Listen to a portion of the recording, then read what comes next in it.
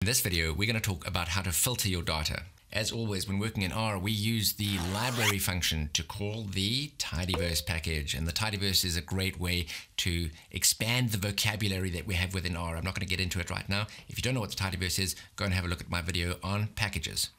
Once you've called the tidyverse, of course, you've got some built-in data sets that you can practice with, and mSleep is a great one. If we say view mSleep, we can have a look at that. Of course, we've got columns. These are our variables, and our first column is name. These are the names of the different mammals that we're going to look at.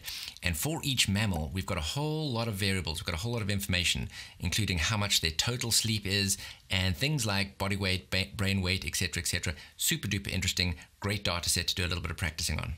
We might not want to use all of this data. In other words, we don't want to necessarily use every single row. We might want to extract out just a very specific subset of data, and we want to do that by a very specific set of criteria, and that's what we're talking about today. That's the filter function. Now I'm going to walk you through 10 different ways that you can use the tidyverse vocabulary to filter your data. If you want to learn about R programming, then you have come to the right place. On this YouTube channel, we're creating R programming videos on everything. I'll just talk you through what's on the screen at the moment, right? We're starting off by creating a new object. I'm just calling that my data. My data is essentially a copy of mSleep, and it's the data set that we're going to create that's actually going to just extract out the subset of rows that we're interested in, right? So mSleep is equal to my data, and then, right, our little pipe operator here is the same as saying, and then we go to the next line. Select, this is where we choose the variables that we want. These are the columns. We want name and sleep total. That's all we're going to work with for now. And then, right, we pop in another pipe operator there. We filter, and this is what we're talking about today.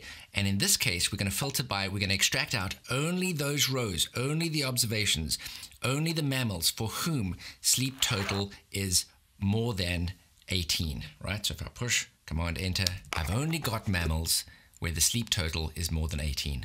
Now, the second thing we can do with filter is we can pop in this little exclamation mark.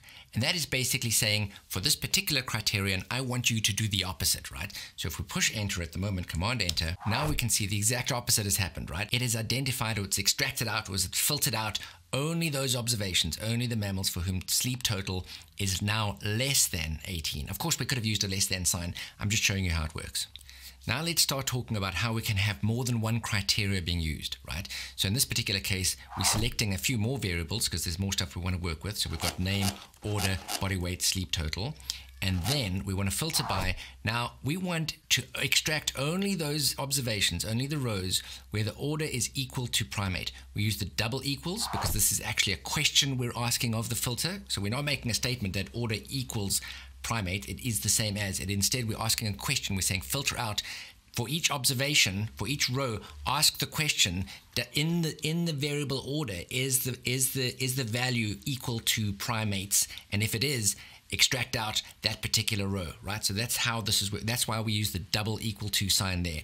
Then we've got a comma, and the comma in this case is the same as saying and, right? So we want to extract out rows where order, the variable order, is equal to primates and body weight is more than 20. Both of those criteria have to be met for any particular row to be extracted out. Let's have a look at what that looks like. And of course our filter has worked. So we've extracted out only rows, only observations where the order variable is equal to primate and the body weight is more than 20. Right, the fourth thing we can do with this filter function is we can say or. When we're looking at multiple criteria for extracting rows, we can say or instead of and.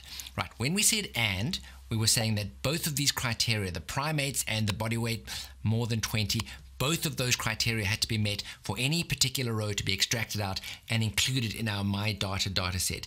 Now we're saying or, and that means that if either of these two criteria are met, that particular row needs to be extracted out and included in the data set. Let's have a look at what that looks like. So now we've got a much larger data set, right? It's got the same number of variables, the same number of columns, but we've got many, many more rows included, many more observations included.